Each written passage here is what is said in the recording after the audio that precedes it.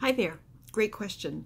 So, how many patients do we see at the Center for Morton's Neuroma on a regular basis? Well, every week we see about 5 to 6 new patients a week, and 2 to 3 of those, two of those probably, have stump neuroma pain or post-operative pain after surgery.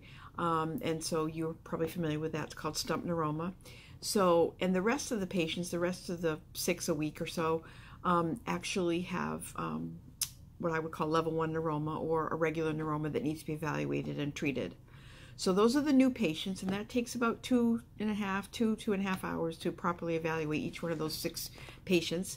And then the rest of the time, the rest of the week, the doctor is seeing another, I'd say 15 to 18 other patients per week for follow-up treatments 2 and or 3, because the average person needs 2 to 3 treatments to get the job done.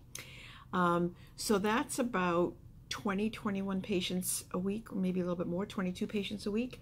So over the course of a month is 88 patients. So 10 patients, 10 months is 880 patients and another 160. So approximately 1,100, 1,200 patients every year strictly getting evaluated and treated for Morton's neuroma, nothing else, without surgery. And we have upwards of 90% success rate. So I hope that helps you answer your question. Take care.